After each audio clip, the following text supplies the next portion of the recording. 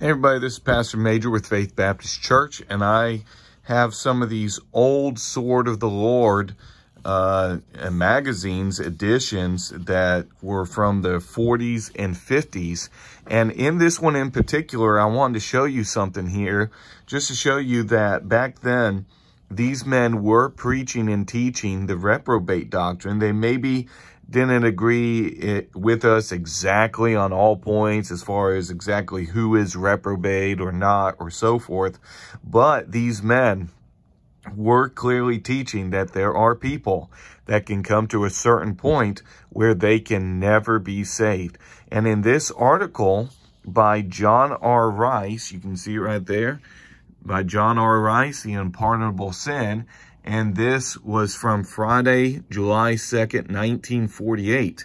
And in this article, he says clearly right there, it is a definite sin against the Holy Spirit by a lost sinner who rejects Christ so definitely that the Holy Spirit is insulted and driven away forever.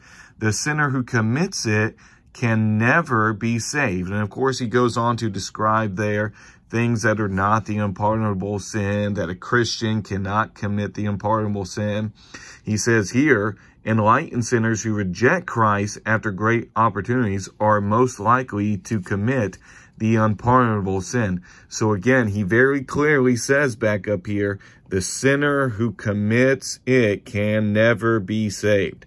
And so right there, they are very clearly teaching the reprobate doctrine. So this doctrine did not begin with Stephen Anderson. It did not begin with the new IFB. Of course, it is in the Word of God. The Bible is clear.